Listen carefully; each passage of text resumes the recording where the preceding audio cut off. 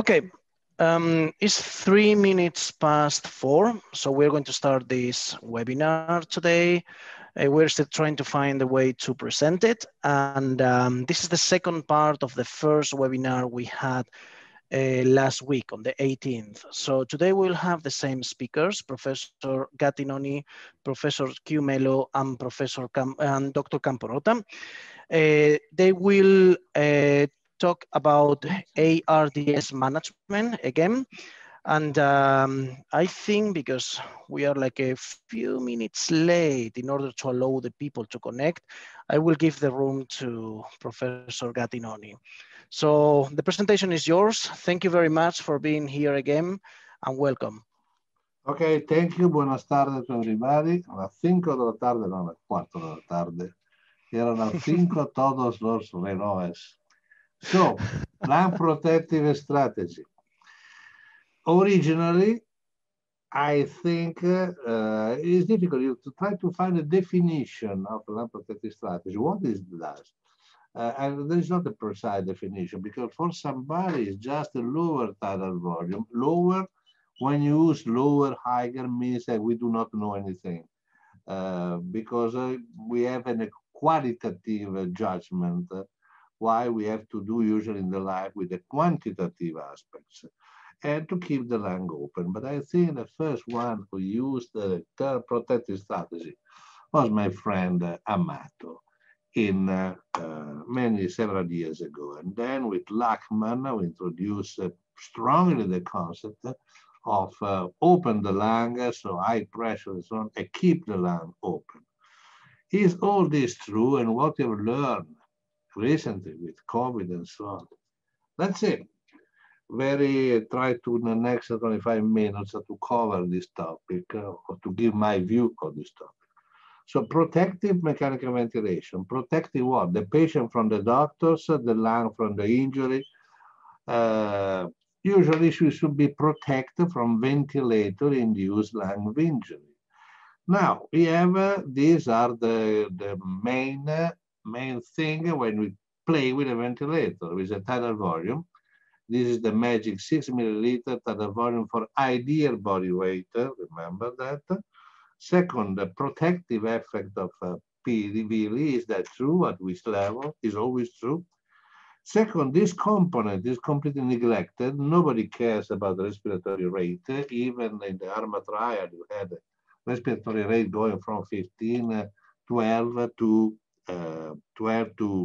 30. And what the COVID asset taught us. And so I think I will cover briefly all these aspects. Okay, this is the ARMA trial. Everybody has seen this diapo 3,000 times. The people usually forget a few things. First, forget that the trial was interrupted by the ethical committee, not from the monitor, the safety board monitoring, because of manifest superiority, because the planning was to go for more than 700 patients. And maybe we forget something like this, that before the RDS net, look at the separation 6 versus 12, 39.8 the mortality in control, treated group 31, significant. But before that, we had several randomized trials. Here, look, 7 versus 10.5 with 11.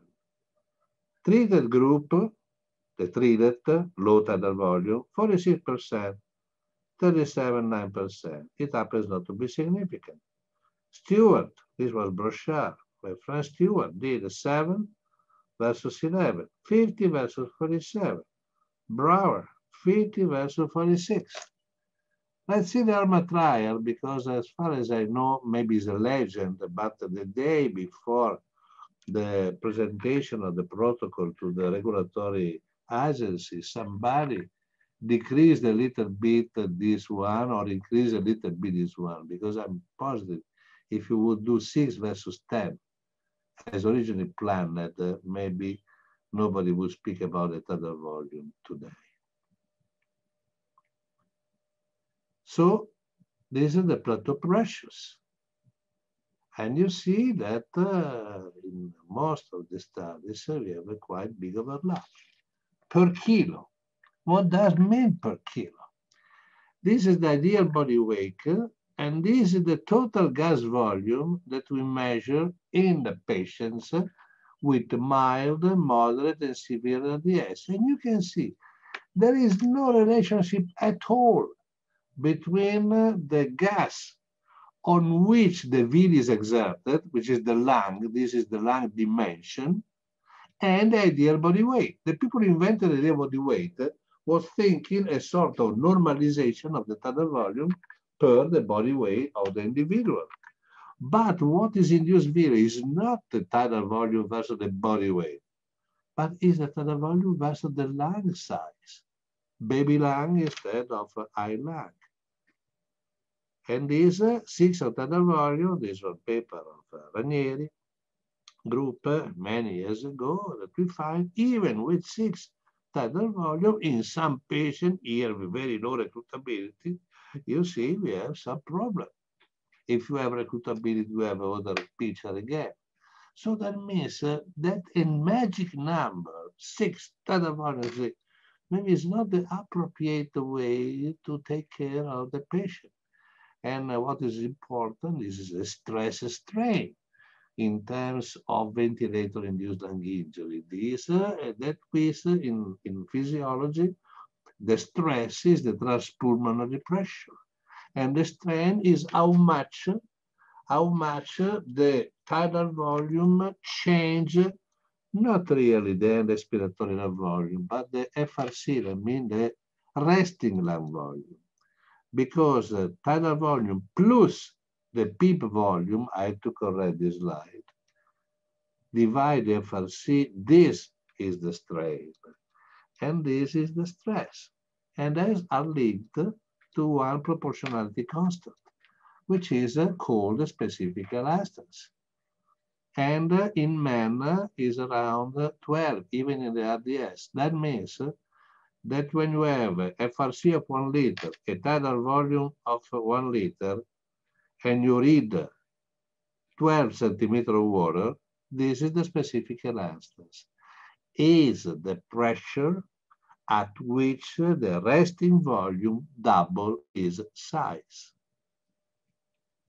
So the ARDS lung is small, is not stiff. And of course, if we have a normal strain is about 0.2, in ARDS 1 is still okay, because 1 seems, the lung is very resistant. To induce really damage in experimental animals, which the only way we have to really study the villi, because the villi manifestation of ARDS are so similar that it is impossible to exactly quantify the amount of villi in men. But with experimental animal, you can do that, and we found very clearly that when the strain is greater than 1.5, you have a disaster. Below, up to 48 hours at a frequency of 15, you still have a problem. And this is an example of tidal volume per kilo. These are tidal volume per kilo, 6, the magic number of 6, you know, and we have a patient with ARDS, a patient with just acute lung injury, so better. But look here, for the 6 milliliters of tidal volume, your strain may go from 0.4, absolutely innocent, to 1.8, which is a killer. And this 6 milliliters of tidal volume. Sometimes you may go, we give 10 milliliters of tidal volume and still have a strain which is absolutely okay. So even a tidal volume per kilo, be careful. And try to measure the FRC. There are several respirators now in which the option to measure the lung volume is available.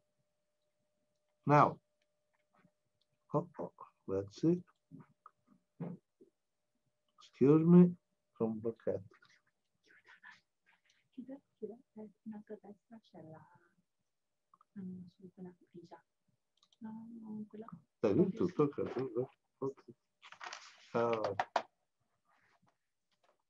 Sorry. Okay, good. Here is an example. This is the FRC, the resting volume. This is a tidal volume. But don't forget the peak volume. And when you reach this part, the strain cannot be tolerated.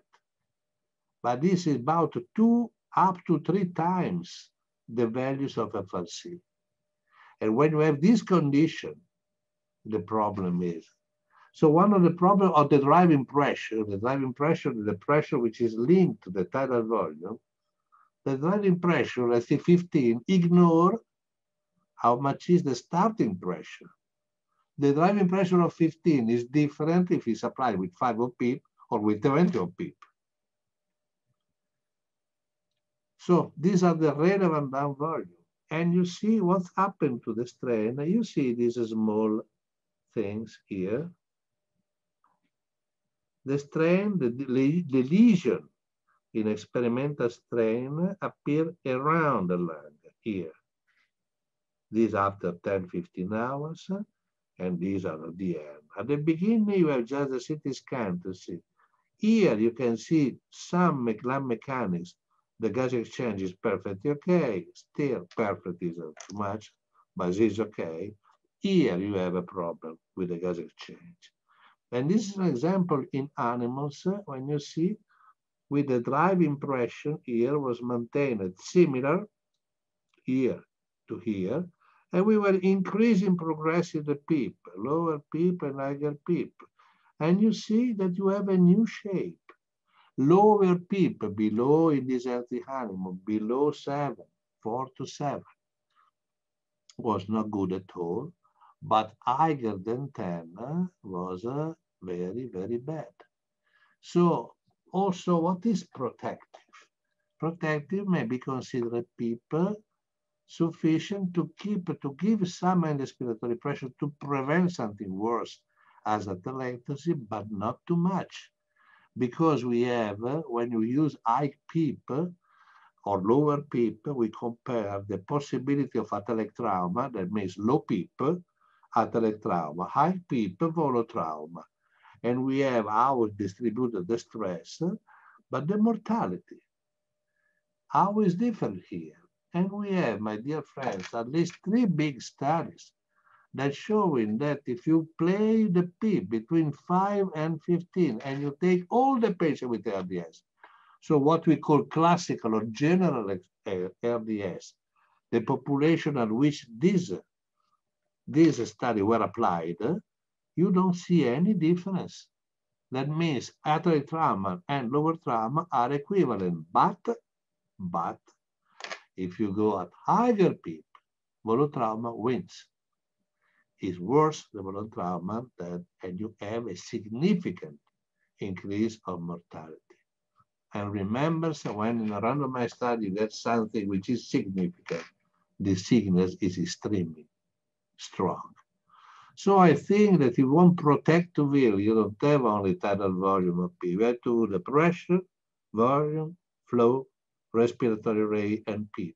All these are summarized in one variable, which is the mechanical power. Here we gave the same mechanical power, the same package of energy to the lung per minute. You see 20 joule, 20 joule, 20 joule. Here, the mechanical power was with tremendous PEEP, tremendous tidal volume, 30 milliliters per kilo in one group, 10 in another group, 5 in another group, okay?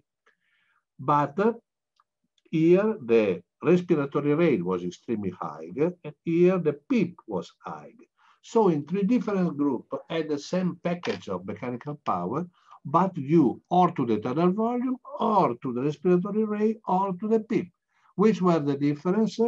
These are lung weight and weight to dry ratio. We have exactly the same thing.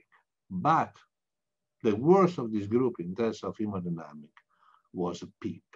So here we have the classical how the lung is made in ARDS. We have part of the lung which is smaller and which is called baby lung. And so far, what I will present is a classical ARDS. Baby lung, this part of the lung is out of business. This is a normal lung, adult lung. What about COVID? This is the baby lung. This is not a baby lung. You have almost 3 liters of lung. PO2 95. Here, the same patient. I presented already, but this was a friend of mine. And I think teach to me this lies more than many other things in all this soup of the ARDS. And so this is the baby lung as we talked at the beginning. But where is the baby lung here? I have to use the same philosophy of using tidal volume, PEEP, and so on in this lung and in that lung. Both appear as ARDS, bilateral infiltrates, low PO2. Both goes under umbrella of ARDS. But the patients are different. This is the amount of gas volume. The gas volume, these are, we selected just 32 patients with COVID and 32 patients meshed with PO2 FiO2, same PO2 FiO2, but they had just pneumonia, not extrapulmonary ARDS. How can we say that is the same thing at the beginning? The gas volume is double in COVID compared to the classical ARDS. I don't know how the people may say that these are the same thing. We spoke about this one. I just want to touch tidal volume.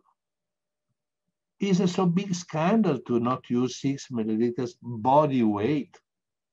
I told you, I show you what is the relationship between body weight and tidal volume. In the classical ARDS, it's ridiculous. Does not exist. Here, 6 loses completely its meaning. If I have to use 6, maybe with 10 of frequency, have a 70 of PCO2, I have an absorption atelectasis. It's not a good treatment. In this patient, the strain, in this stage of the disease, is marginal, probably does not exist. And the PEEP, why to use very high PEEP? It's different here. At this point, you have the baby lung and not the adult lung, and you apply whatever you have done so far. So, if I had to conclude, the protective strategy to me, we have many times to protect from the doctors. We have to protect maybe from an inappropriate use of fluids, an inappropriate use of furosemides. When you have a patient with inflamed lung, if you give 1 or 2 liters more per day, the lung deteriorates a lot. And the people think that deterioration maybe is due to the progression of the disease, which is not excluded. But before entering intensive care, sometimes the recruitability goes from very marginal to very high. And recruitability means edema, means atelectasis. Greater is the edema, greater are the recruitability. So the only message I can tell you is the protective strategy does not consist of magic numbers, but in proper tailoring, which is basically look at the mechanical power, not as a number. Who cares about that? But as a concept. Means that you have to look tidal volume, you have to look the pressures, you have to look the strain, and you have to look the frequency. The frequency is extremely important. If you have a tidal volume normal, a PEEP almost normal, you have 35 of frequency, it's a disaster. It is an hemodynamic disaster. So properly tailoring means to have a properly tailored, which means the adequate measurements. And you have to measure everything which is related to the lung, not just to the kilogram per body weight, but look as much as you can to the lung volumes, and if possible, to see the stress, the lung pressures. That means transpulmonary pressure, which is not an invention for the physiology. is something that is deeply implied in the treatment of everyday patient. If we don't measure, we just don't know. And we are happy with that. Thank you for the attention. Thank you very much. Very good, very interesting. So we have one question here now for the questions and answers, which is how different is the mechanical ventilation settings between ARDS patients with COVID-19 and H1N1? Is there any difference at all? Well, I think for what I remember, the H1N1, they had a picture of a very low gas volume, and they had a lot of edema, and were completely different the beginning of the H1N1 compared to the beginning of these patients. These patients have a ground glass.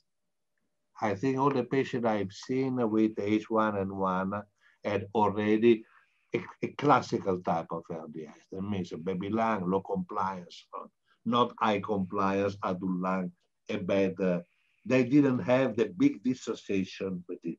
Maybe some patient with when we put in a big soup of ARDS with extra pulmonary ARDS at the really beginning may have something which come from the vessels instead of than from the alveoli.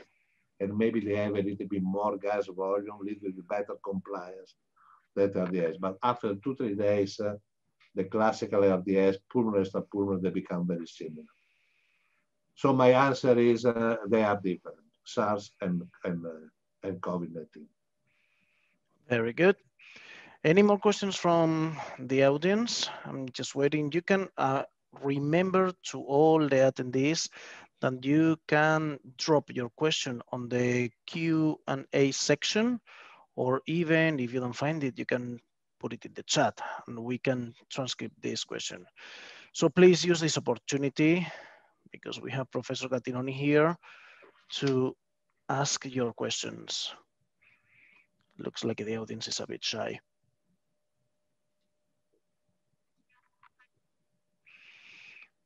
Or looks like the protective ventilation was an easier topic than we expected.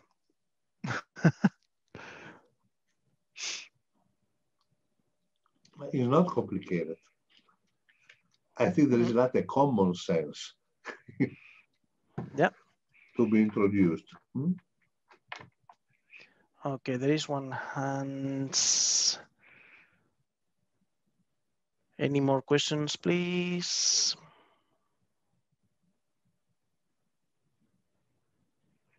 Okay, seems like there is no one asking. We are a little bit ahead time, so we need to wait now for our next speaker.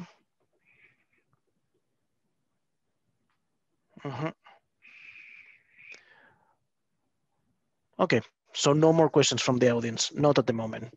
So Professor Gattinoni, thank you very much for, oh, there is one more. How do you measure mechanical power? Well, mechanical power, we have a leader program, in which the mechanical power is the product of tidal volume times the delta, the driving pressure, okay? Volume times pressure is work.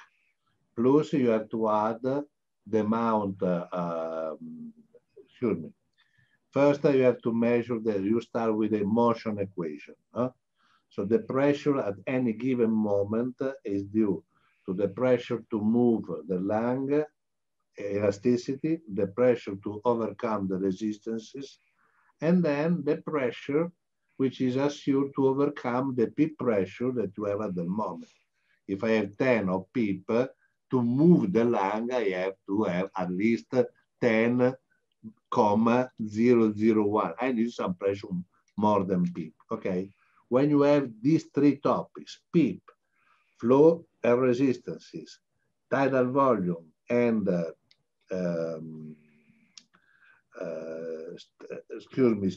elastance and the tidal volume, we have the three pressures.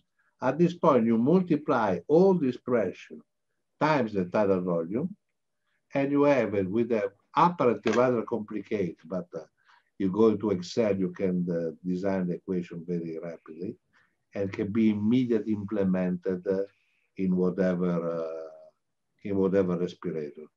I think there is an application probably will come out soon from another group in South America, in which it's very easy to.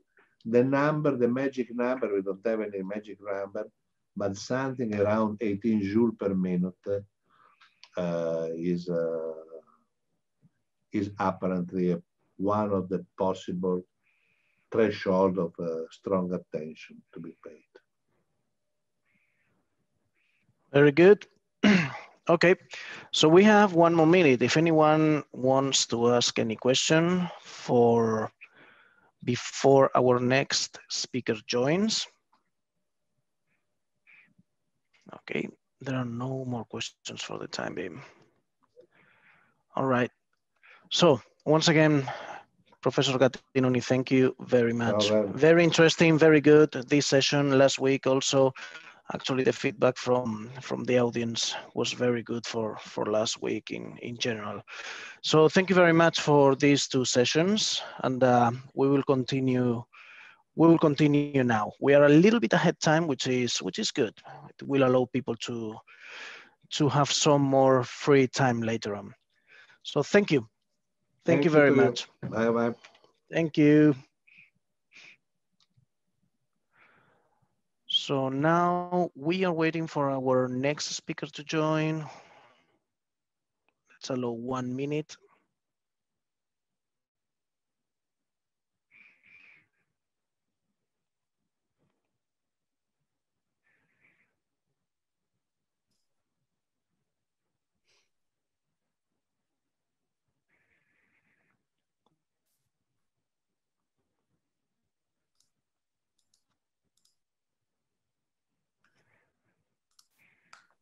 Hello, Dr. Camprota, how are you?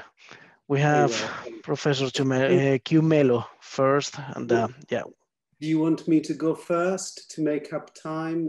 It's up to you. He told me that he was going to join just in time. Maybe he's busy. I think he was quite busy today, but yeah. What I don't want is to change really the order, because some people I know they are connecting according to the topics and stuff.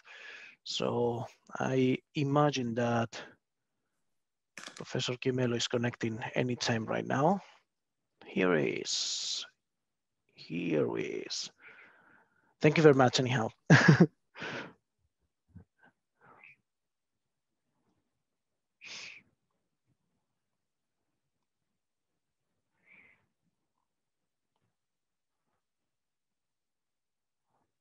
Okay, buongiorno, Professor Chiumelo. Are you there?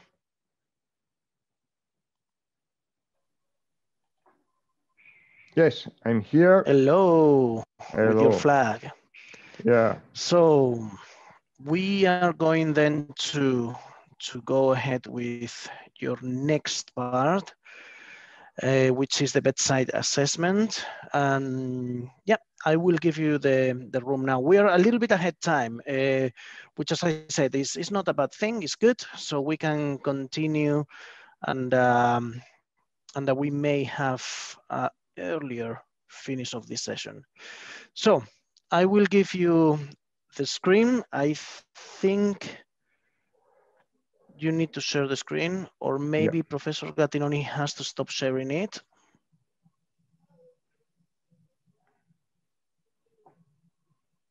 Do you see my screen? Nope. No.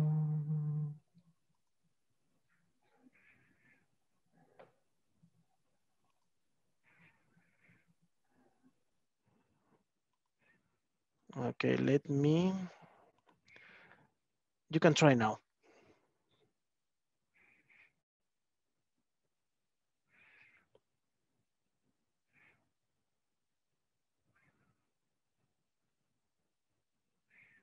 Okay.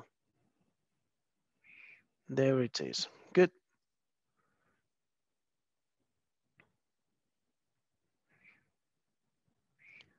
You're muted, just for the record.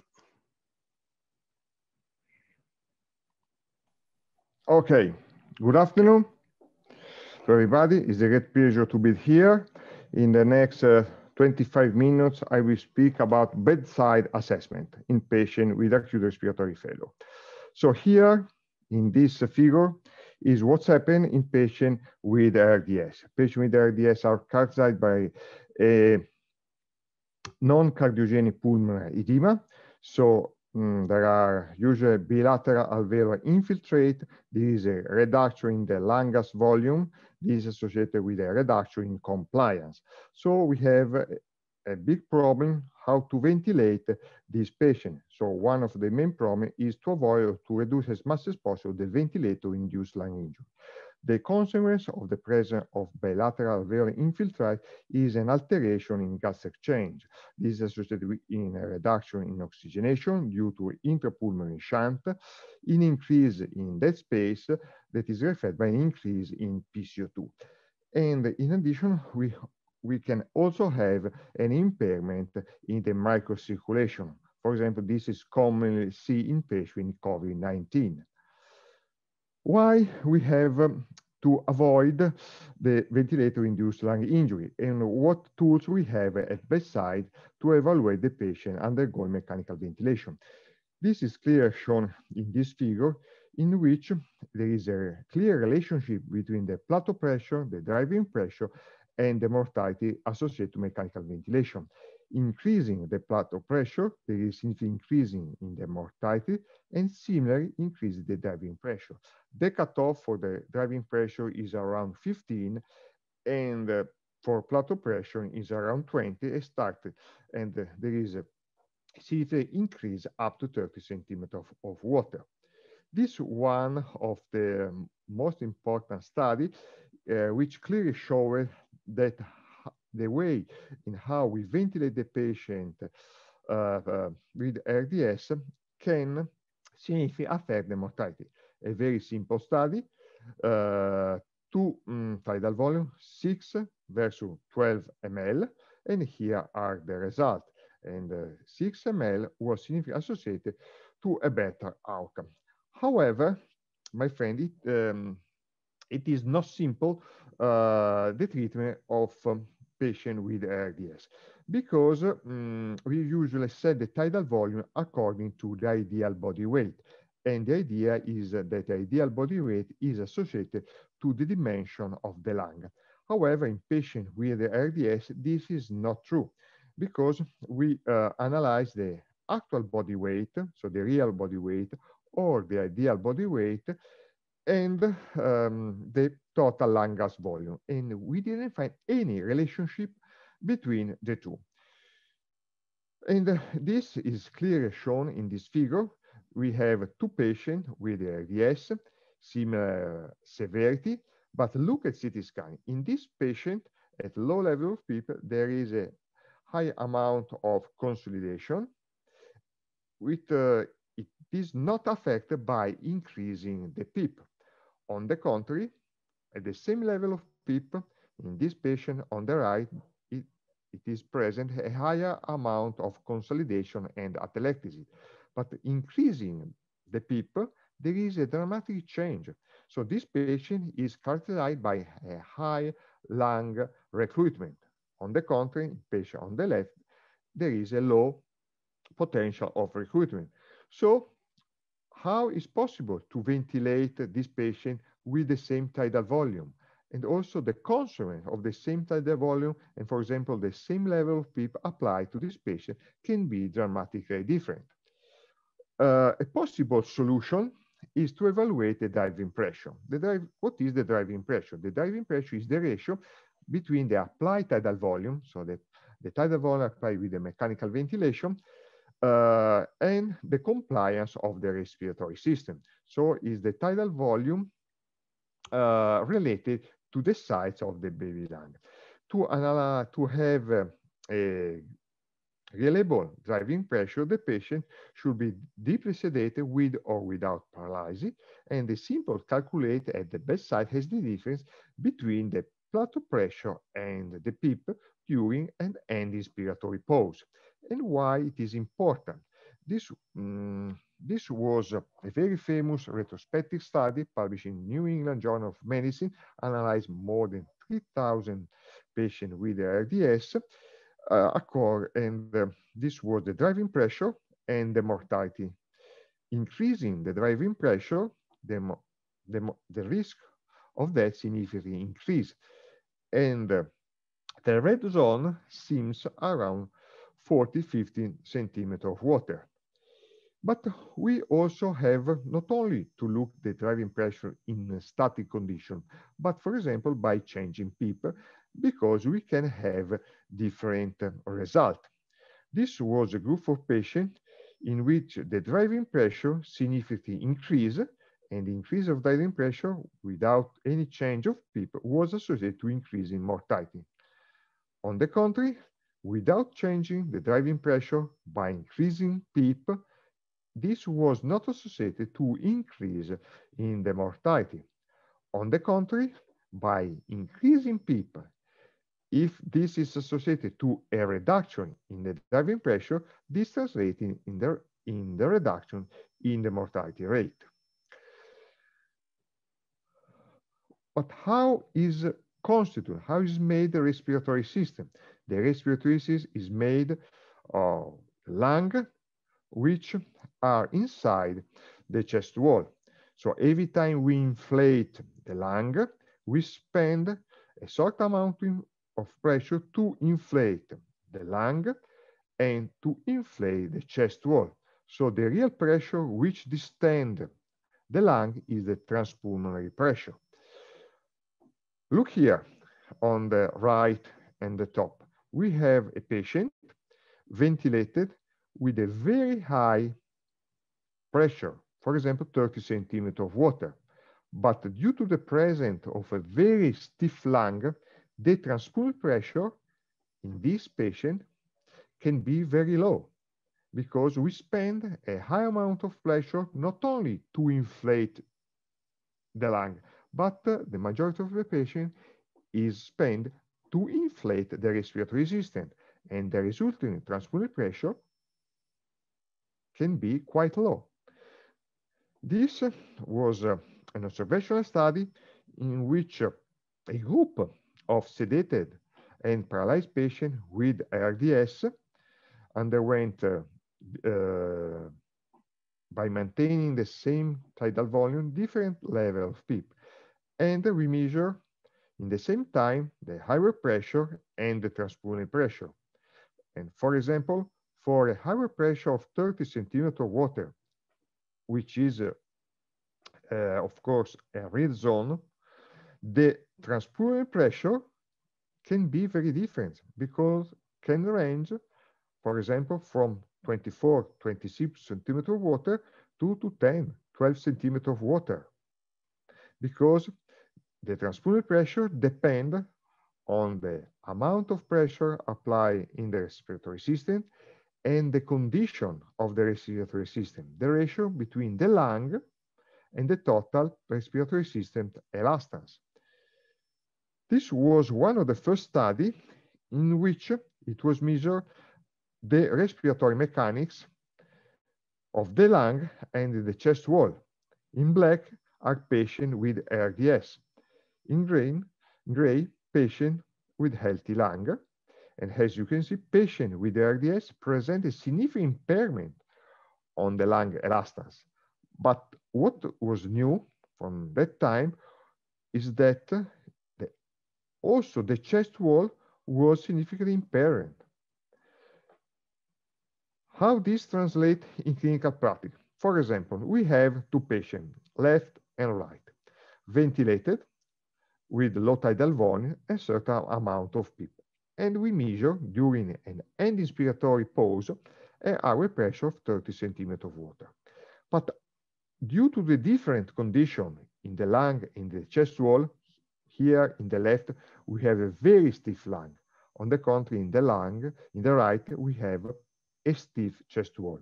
Look here, the transpulmonary pressure was completely different. In this patient, the transpulmonary pressure was quite high. On the contrary, in this patient, was quite low. So not dangerous in the right and very dangerous in the left. This was tested in an observational study in a very severe ARDS with very hypoxemia. All the patients were ventilated with low tidal volume. And the authors evaluate not only the end inspiratory plateau pressure, but the transpulmonary pressure. Here are patients who present a very high airway pressure and very high transpulmonary pressure, so was not considered safe to ventilate with patient according to mechanical ventilation and underwent extracorporeal support. This was a group ventilated with the same tidal volume, same level of PEEP, same end inspiratory airway pressure, but the transpulmonary pressure was quite low, 16 compared to 27 centimeters of water. So this suggests that it is possible, for example, to increase PEEP, avoiding the ventilator-induced lung injury. The PEEP was increased until the plateau pressure reached 25 centimeters of water. And this patient underwent a conventional mechanical ventilation with higher PEEP without any detrimental consequence. Another important point, my friend, is to look at the hemodynamic. Every time we increase the PEEP, we have a decrease in cardiac index due to decrease in the preload. So this translates, for example, in possible splanchnic hypoperfusion and also possible change in the shunt. So you can have a very high increase in oxygenation, but not due to recruitment, but only due to hemodynamic effect. Try to put together the all factors that can be determinants of the ventilator-induced lung injury. So we have the tidal volume, the PEEP, the driving pressure, and the respiratory rate, and the flow. We suggest to assess at the bedside the mechanical power. The mechanical power is the pressure applied to the respiratory system due to the tidal volume, to the PEEP. Consider also the respiratory rate. It is very simple to compute the mechanical power, but we have to use two different equations. If the patient is ventilated with volume control ventilation, we have to measure the peak inspiratory pressure, the plateau pressure, and the PEEP, and also the tidal volume and the respiratory rate. If the patient is ventilated in pressure control ventilation, we have to consider the PEEP and the delta pressure applied in pressure control, and the respiratory rate and tidal volume similar to the equation applied during volume control. And here are the possible effects of changing tidal volume, flow, driving pressure, respiratory rate, and PEEP during controlled mechanical ventilation. And as you can see, for the same change in percentage of tidal volume and PEEP, you can have a very different effect of mechanical power. So this suggests that every time we play with the knob of the ventilator, we can have and we can produce significant and possible detrimental effect by increasing the mechanical power. Why it is important to evaluate the mechanical power? Because the mechanical power computed at admission was significantly rated was significantly associated to increase in the mortality rate in patients with ARDS. The last point that I would like to present is the dead space. What is the dead space? The dead space is the part of inspiration which is not participate to the gas exchange, because the alveolar ventilation is due to the respiratory rate product the tidal volume minus the dead space. The total dead space is due to the anatomic dead space, for example, the endotracheal tube, the mask, the alveolar dead space due to the condition of the lung, and also to the mechanical dead space. So the total dead space is commonly called the physiological dead space. And why it is important? This was an old study, but very important, because clearly suggests that the dead space was a risk factor for death in patients with ARDS. What the author assess? The author assess at admission the dead space fraction. And this is the relationship between the dead space fraction and the mortality. By increasing the dead space, this was associated with a significant increase in the mortality. Just a few words of patients with COVID-19. We provide the evidence that the COVID-19 is not a typical ARDS. There are two mainly phenotypes. Phenotypes usually present at admission, who present a lower lung weight, a lower lung elastance, lower lung irritability. And by the day, there is a change by typical ground glass at CT scan to a consolidation. And this present an increase in the weight, increase in the elastance, and increase in the lung irritability. But both of them are characterized by a severe impairment in oxygenation. So try to better understand the characteristics of the patient. We compare patients with COVID-19 with two groups of patients. A group of patients with ARDS without COVID for the same severity in oxygenation. And the same patient with COVID-19 were compared with patients with ARDS without COVID, presenting the same respiratory compliance. This was the change in gas exchange by increasing PEEP from low to high level of PEEP. In the three groups, by increasing PEEP, this was associated by increase in oxygenation. But look here, patients with COVID-19 by increasing PEEP present a significantly higher change in plateau pressure, in driving pressure, and significant reduction in compliance, like an over-distension. So, how are my conclusions? The ARDS patient present a great heterogeneity. It is very important to evaluate the respiratory mechanics, but what is more important is to evaluate the change.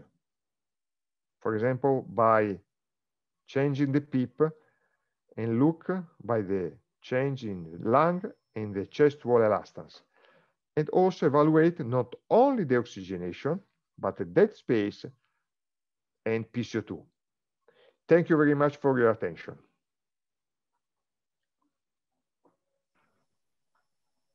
Thank you, Professor Chimelo. Thank you very much. So we have some time for question and answers. So if anyone in the audience wants to ask something, please, can you drop it on the Q&A section? We didn't have much activity before. Looks like today is not a very good day. but I have to insist, it's a really good opportunity to ask questions to the experts. So, any questions to the Q&A section? Other ways, you can post it in the chat if you don't find it. Okay, there is one here. What could be the possible alternative to the increase in sedative and analgesic shortages in the hospital to manage severely ill COVID-19 patients? So can you repeat it, because I don't Yeah, get yeah, your question. I repeat it again. Yeah, what could be the possible alternative to the increasing sedative and analgesic shortages, which means the lackage of analgesic or sedatives in hospitals to manage severely ill COVID-19 patients? Hey, my friend, this is a big problem, because especially at the beginning, this patient present a very high respiratory rate and very high distress. And if you are not able to control this very high inspiratory effort, you can increase the patient's self-inflicted lung injury, and so you can increase the ventilation. In this case, it's not the ventilator, because it's not intubated, it's the ventilation-induced lung injury. My suggestion, you can try to increase PEEP, but not too high. You can try to increase the respiratory rate, so to reduce as much as possible the respiratory drive of the patient. And of course, unfortunately, you should use sedation and analgesia. And if sedation and analgesia is not enough, use Curair. Because what we saw in March and also today is sometimes is not enough the high level of sedation to decrease the discomfort of the patient, the synchrony and the inspiratory effort. Okay, thank you very much. Any more questions from the audience? Anyone else? Is any safe RR respiratory rate? I don't think I understand this question. Miroslav, no, please. Alors, if you think about the mechanical power, it's better than to see just a 1 point of the possible tools that can promote the VILI. My suggestion, anyway, is not to increase the respiratory rate up to 22 to 25 in controlled mechanical ventilation, and also in spontaneous breathing patient. Okay, I apologize. I didn't understand the question. Is safe to increase? All right. Any more questions from the audience? No one else. People is feeling shy. All right. So it looks like there is no any other question coming through. All right. So I've got one Professor question. Chiumello. Okay. I just can't post. So you mentioned here that the changes in the partition mechanics are very important. What is the best way to track those changes? Because it might happen over a longer period of time. Is to test, very simple, 2 different levels of PEEP. Low level of PEEP, high level of PEEP, without changing the tidal volume. So by measuring the driving pressure is the first point. Then if you put an esophageal balloon, you can also track the change in the lung. So driving pressure and lung elastance. Okay, thank you. That means that you are regularly measuring the esophageal pressure in critical ill patients. Yes, in severe ARDS patient, but not only during controlled mechanical ventilation. maybe is more important in patient during assisted ventilation or during CPAP, especially in patients with COVID-19. All right, thank you very much. Okay, any more questions from the audience? Nope. All right, so Professor Chimelo, thank you very much again for this second session. My pleasure. My pleasure. Yeah, and we will go to our last speaker for today, Dr. Camporota, based in London, UK. So I will give you the floor now, and the screen is yours. Thank you very much. Thank you. Can you hear me okay? Yeah. Perfect. So good evening or good morning. It depends where you are in the world, but it is a pleasure to be here. And it's a difficult task after two great speakers about mechanical ventilation in COVID, but I'm going to move a little bit forward and going to consider the ECMO side, so the extracorporeal membrane oxygenation in these patients. So just very quickly review global data. I mean, you don't need me to say that unfortunately the number of cases is increasing and the number of deaths is increasing as well. This is worldwide, taken from this morning at 7:20 UK time.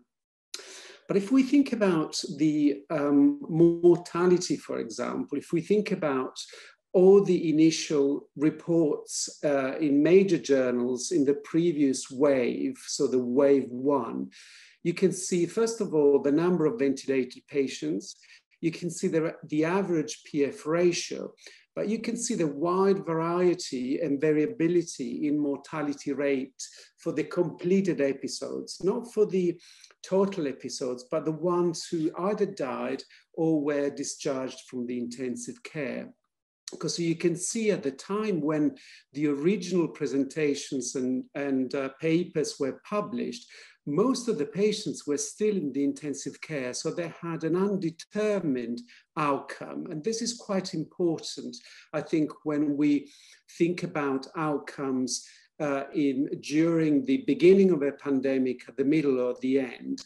And the reason why I'm pointing this out, because you will see later on that this has made quite an important impact on the way we thought about administering ECMO worldwide. So that's the other thing. You can see the variability also in the pressure support that was required.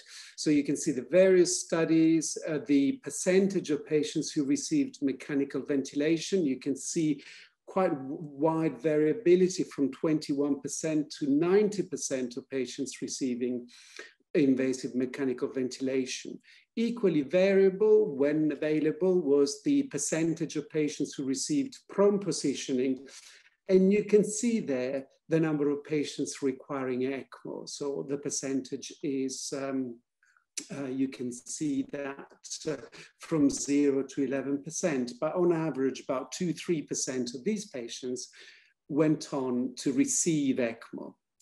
Okay, this is our own data at Guy's and St. Thomas's. So first of all, we had during the first wave, let's call it, so let's say February, March until later on June, we had about 350 patients in total. You can see that 81.6% were ventilated, but we are a supra-regional ECMO center, and therefore we had 17, almost 18% of all our inpatients within the intensive care were receiving ECMO. So it's a significant amount. You can see that in the graph, the total bed occupancy for COVID-19 in the red line. You can see the amount or the invasive, sort of the bed occupancy for invasive mechanical ventilation. But also you can see the total bed occupancy in green for the ECMO beds. So it's definitely not insubstantial, at least for a supra-regional center. And it makes sense because if you look at the ELSO registry, the number of patients who are receiving ECMO, the number of runs worldwide is increasingly, I think there is no exaggeration to say that is exponential, the increase. This is just respiratory ECMO in adults alone. So the question is, why ECMO? Well, it makes sense when you see a chest X-ray like that. I think the question is almost redundant to ask because that is life-saving. There is no gas exchange possible in those lungs, and the only gas exchange that will be possible will be through an extracorporeal lung. But I think generally, what we do is the ECMO for is just to reduce the intensity of mechanical ventilation. I mean, Professor Gattinone and Professor Chiumello earlier on have described really well the importance of the intensity of the mechanical ventilation that can be quantified by means of mechanical power, for example. So that is one of the reasons, the main reasons we use ECMO. And generally, we can distinguish the use of extracorporeal support primarily for hypoxemia or primarily for hypercapnia. Now, the major reason for using ECMO in COVID-19 was on your left-hand side of the screen, which was hypoxemia. And again, the second level of decision-making is the presence of a hemodynamic compromise. So the presence of shock or the presence or the absence of shock. So it is very clear that in the hypoxemia, in the absence of significant shock, then clearly veno-venous ECMO is the modality of choice. And in fact, you can see later on that that was the case for the vast majority of patients with COVID-19.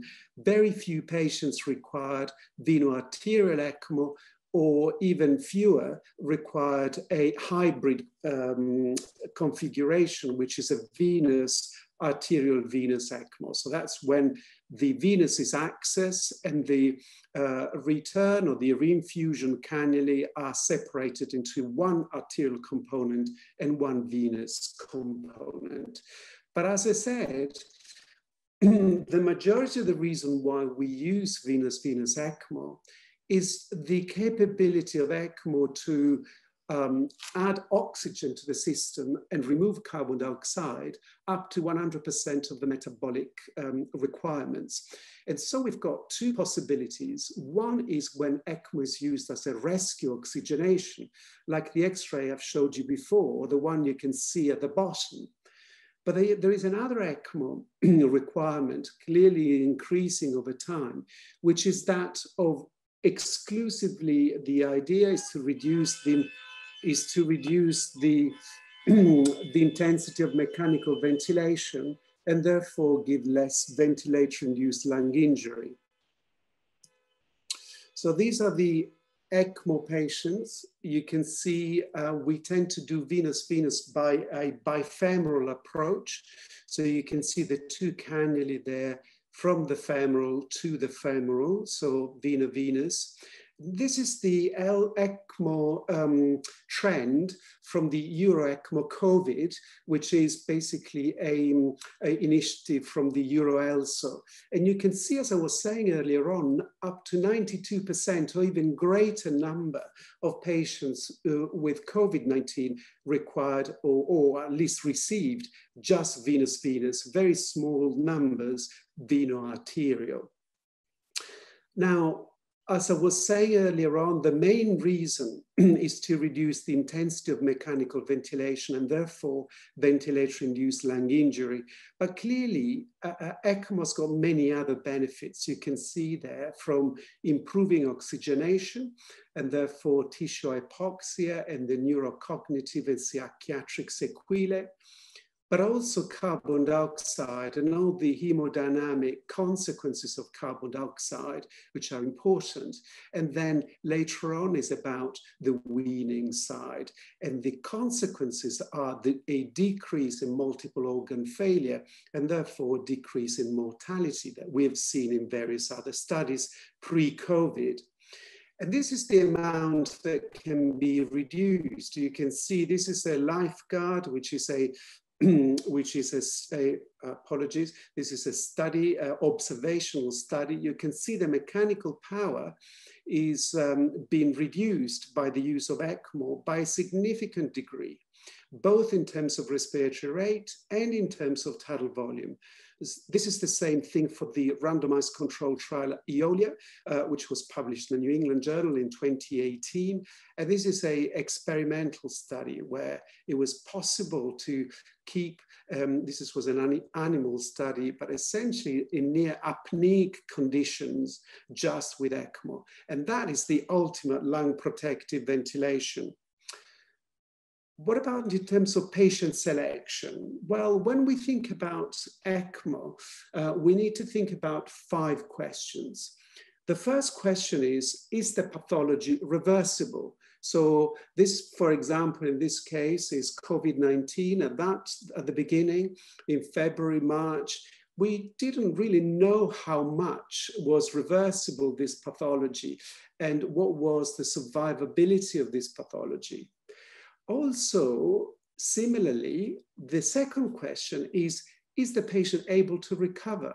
Well, they seem to be similar, but actually they're very different. One refers to the disease, and the other one refers to the patient. So the same disease can affect 2 patients with very different frailty score and very different ability to recover. So the 2 things are important. And this is about patient selection. And then there are 3 important questions that's to do with the timing and the indication of ECMO. So the third one, is gas exchange severe and life-threatening? Clearly, if that is the case, ECMO is a rescue therapy, it needs to be provided because clearly otherwise life cannot be sustained. And then other questions are about how injurious is mechanical ventilation. We said that one of the effects of ECMO is to reduce the intensity of mechanical ventilation. Therefore, that is an important question.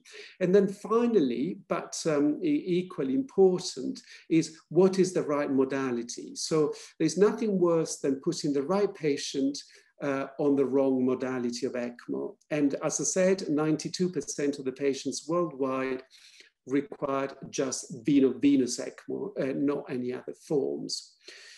So now, when we started the first wave, there was some, following the initial statistics and recommendation, the WHO recommended that essentially ECMO should be provided only in expert centers with sufficient experience or expertise and significant volume.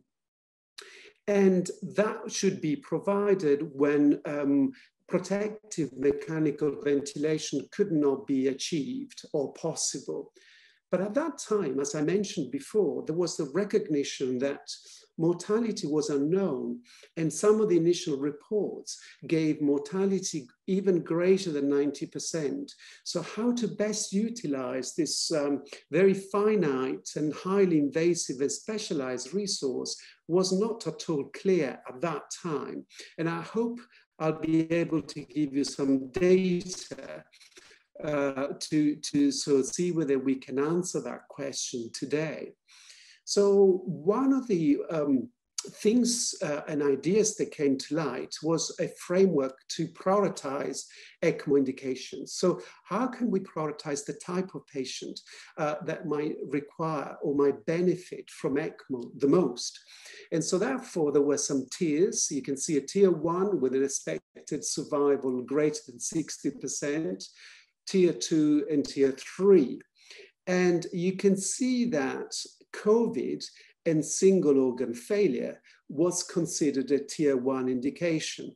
So that meant that at that time, if organ failure was a single organ failure, so just the lung, the predicted survival was greater than 60%.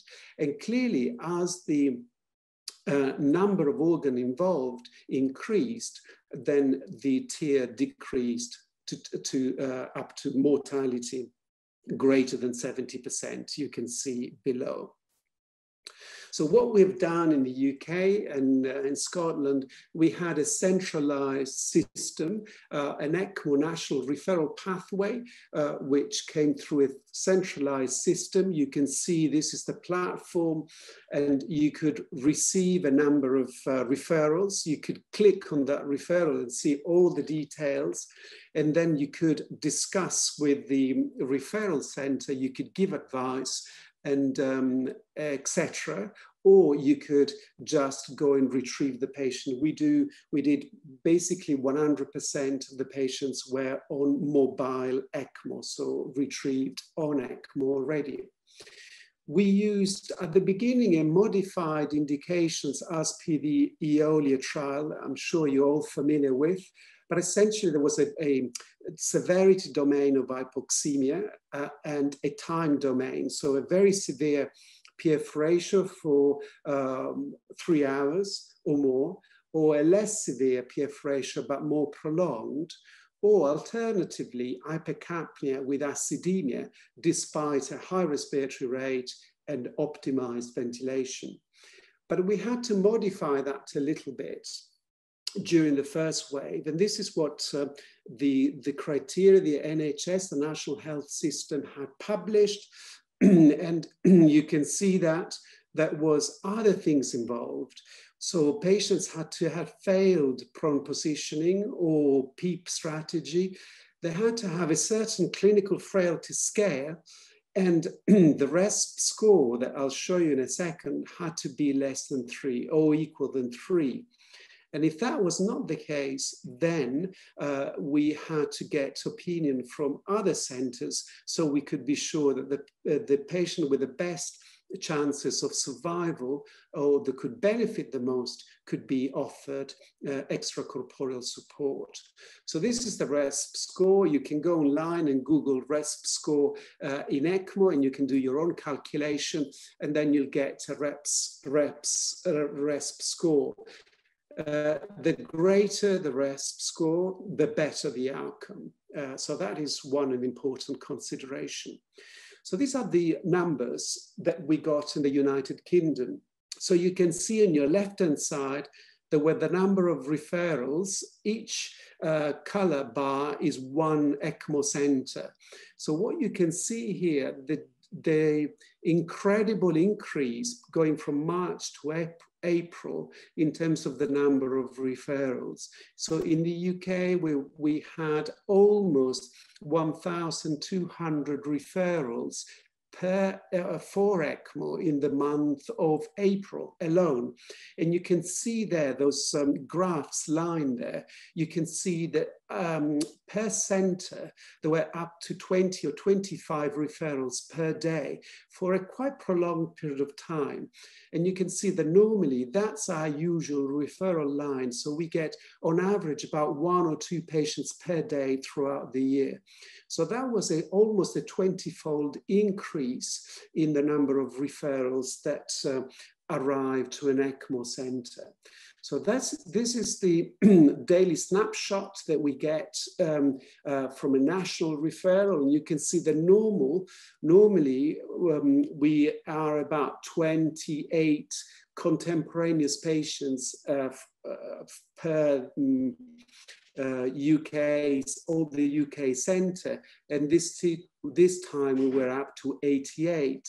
And now you can see at the bottom there, the first wave coming from March, beginning of March, up to the end of June, and then going downwards. And now you can see that there is the second wave, the second peak, which is by no means the same height or the same speed. You can see the slope is much flatter and the numbers are not as high, but still there is a second wave nonetheless.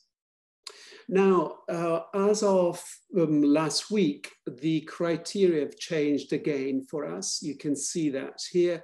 There are some inclusion criteria for referral, and then there are some additional consideration for the ECMO centers. And what you can see is in bold, you can see some of the referral criteria that are similar to the Eolia trial. but also there are some more detailed additional considerations that patients need to go through. And then there will be the effect of potential for lung recovery. So we still use the RESP score, but we do not take so much into consideration the frailty score. Most of the patients are young, and most of the patients are quite fit and generally well beforehand. So what about outcome? Well, this is taken from today's snapshot from the EuroELSO website. You can see that there have been on 2,550 confirmed COVID-19 that have been initiated on ECMO about 90 days ago, and the in-hospital mortality is about 44%. This is for all the centers. You can see the split down here. You can see about 44% died in red. You can see how many were discharged, about 20%. Others are discharged in an LTAC, so a long-term hospital, or a few of them are unknown, and a small percentage are still hospitalized. So this is quite important, but we'll see later on how this is a data that comes from again, from the Extracorporeal Life Support Organization that was published in The Lancet not very long ago. And essentially what they found more than 1,000 patients from 213 hospitals in 36 countries. You can see the age on average is what we normally see, about 49, 51-year-old. Mostly are male and mostly are overweight or obese, at least based on BMI.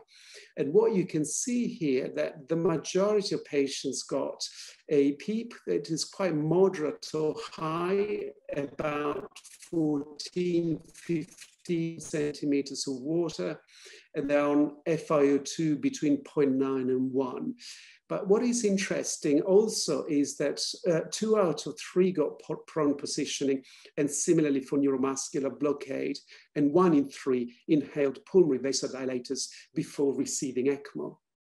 So this is the same paper. You can see here the discharged alive, about 34%, and you can see the in-hospital death, and a small percentage of patients were still in the ICU. Now, this is the UK data. So we treated over that period of time in the first wave, about 216 patients on ECMO secondary to COVID-19.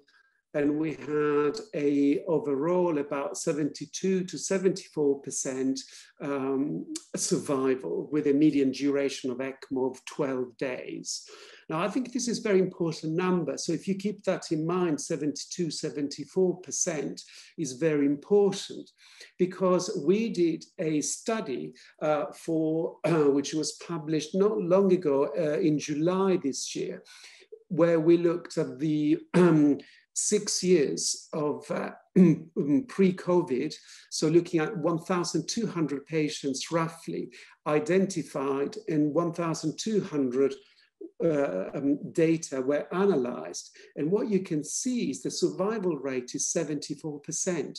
So what I'm trying to say is that the COVID-19 had a survival rate which was almost exactly the same as ARDS or general respiratory failure from any other cause that were treated in the same place in the previous 6 years. So this is an important point. This is our own detailed cases, which we published a few months ago, but essentially you can see this very similar distribution in demographics. They're mainly male, 45, 52-year-old, and you can see a RESP score generally above 3 and a PF ratio that is significantly below 100, so 61, about 65 or 61 millimeter of mercury. Now, I would like to draw your attention to one thing, because this has been important in terms of outcome, apologies, for COVID-19 ARDS in the work that's been published in The Lancet by Giacomo Grasselli et al. But what you can see when we look at survivors and non-survivors, one of the things very important is their hyperinflammatory state. So procalcitonin, for example, much higher in non-survivors than survivors.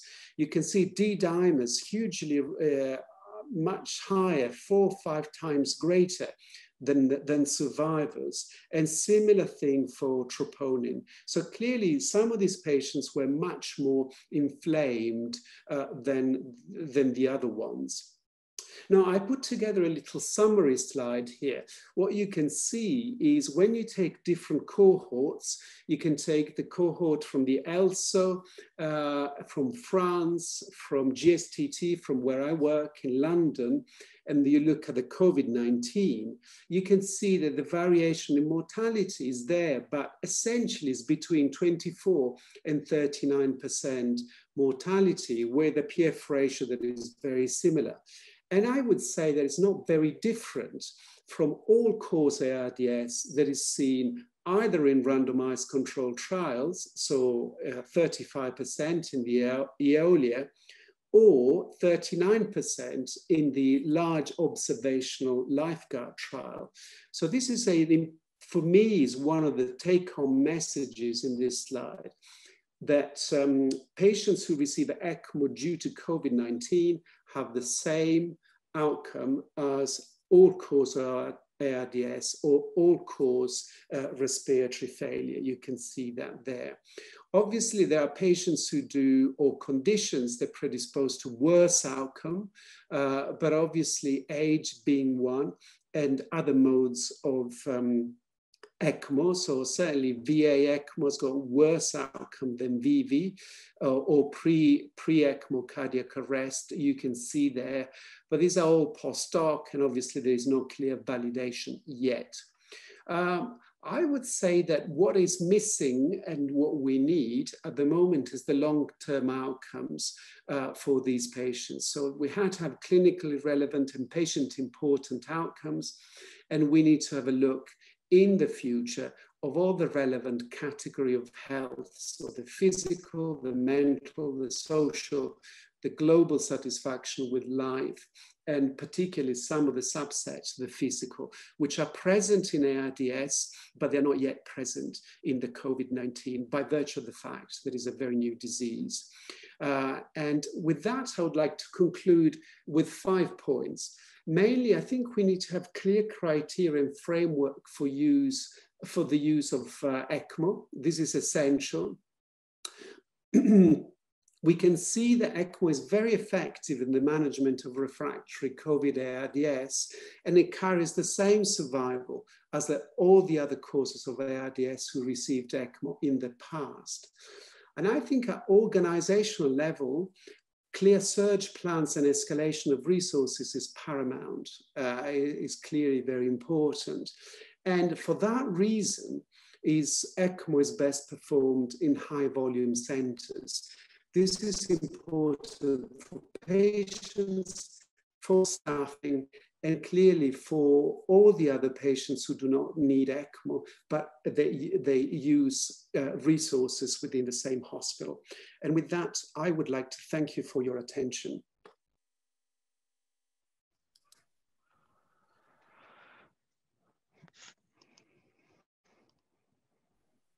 Thank you very much. Thank you, Dr. Camporota. That was really good. So, same as before, to our audience, if there is any question, you can drop them on the question and answer section. As you saw before, the audience is not very active today. I think we're going towards the end of the week. Well, you know, give them a time. I think ECMO is, it's not done everywhere, and some people have got different experience. You know, Can I ask a question to the participants? Can you tell me whether you've got any experience, whether you work in an ECMO center or not? And if you do, just put some numbers. How many patients with COVID-19 have you looked after? Just in the question and answer, just put some numbers, just to have an idea. Or say 0 if you don't work in an ECMO center. Just we want to test whether your keyboard is working. Exactly, that is a good one. Anyone? I don't know, but I did read it now. 0. It's coming in the chat. You see that, right? 0. Yeah.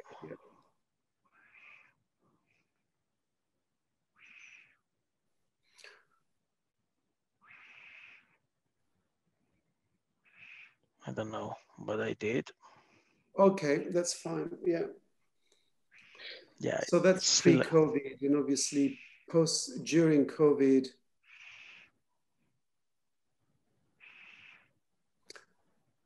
I really So enjoyed the maybe session. I can ask a question when there is no other one. The referrals you had so far, were most of them already intubated and ventilated? So in a later stage of COVID ARDS, and how difficult is it to transfer those patients? Were they transferred on mobile ECMOs or on mechanical ventilation? Thank you very much for that question. So yes, so most patients were ventilated. Most of the patients were ventilated on average about 3-4 days, and obviously tried prone positioning, didn't work, and other modalities. Some of the patients had received some non-invasive support for a few days beforehand. But then obviously when they required ECMO, we normally go to the hospital, we place the patient on ECMO, and we'll retrieve them on mobile ECMO. So I think that's the best, that's what we have done this time. Normally we do about 70-80% mobile ECMO, and maybe 20-30% we call it conventional retrieval, so or mechanical ventilation. I mean, we personally, within Guy's St. Thomas's, we've treated more than 250 patients. We've not done any ECMO with any internal patients, but obviously we look after a population of more than 17 million people in the south of east of England. And so therefore we do a lot of ECMO like any other centre in the UK. I think I can see some other people saying more than 200 patients mechanically ventilated, zero on ECMO. So yeah, that makes sense, because you can see that if you're not a high volume centre, probably you wouldn't have done any. And you can see from the slide that I put forward at the beginning of the talk, you can see that the percentage varied a lot, from 0% some centres to quite a lot of different centres. So it's set up specific, and yeah. Good. So if you receive a request from a hospital that doesn't have ECMO, I believe that you will also be used as an advisory consultant board, right? So are there any, let's say, common things that you can provide here to the audience in terms of questions that you would ask regularly, or what would be important to consider before calling or when calling an ECMO center?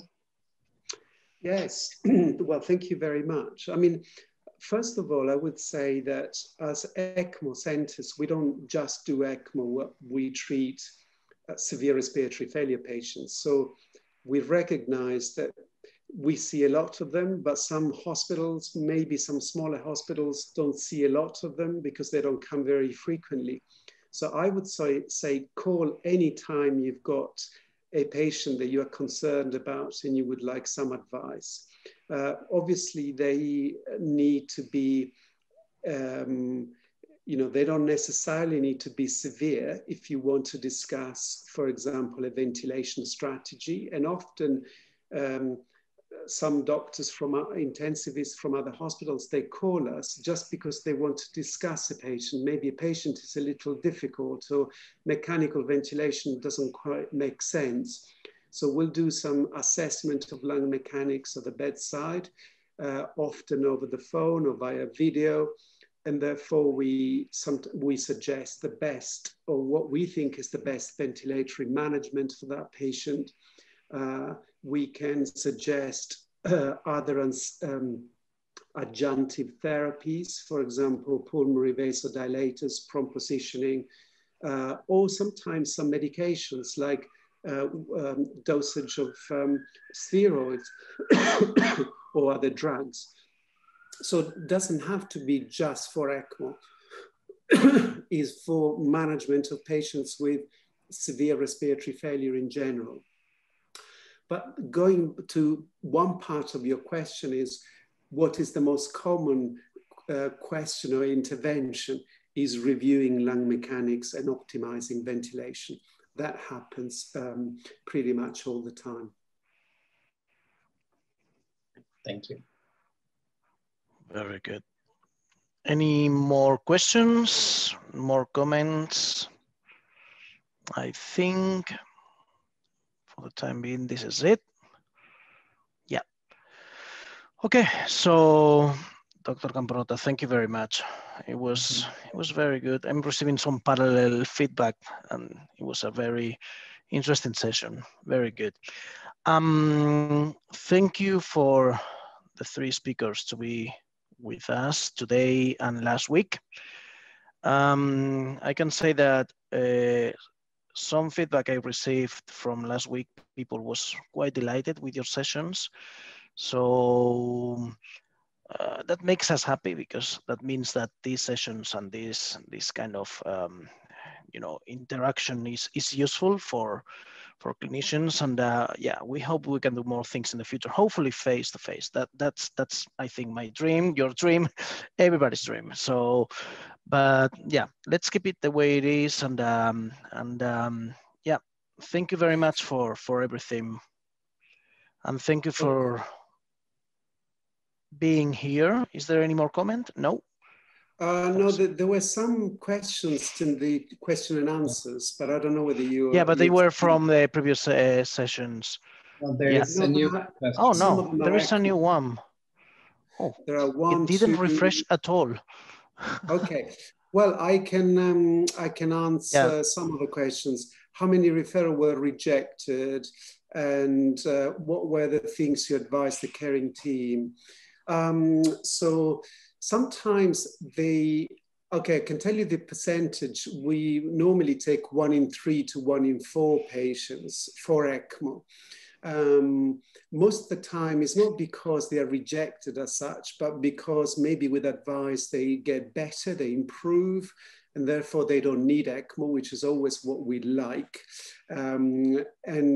Some patients might not benefit from ECMO, so we had to say no because of futility, but mostly because we think that there is something else that can be done that doesn't require ECMO.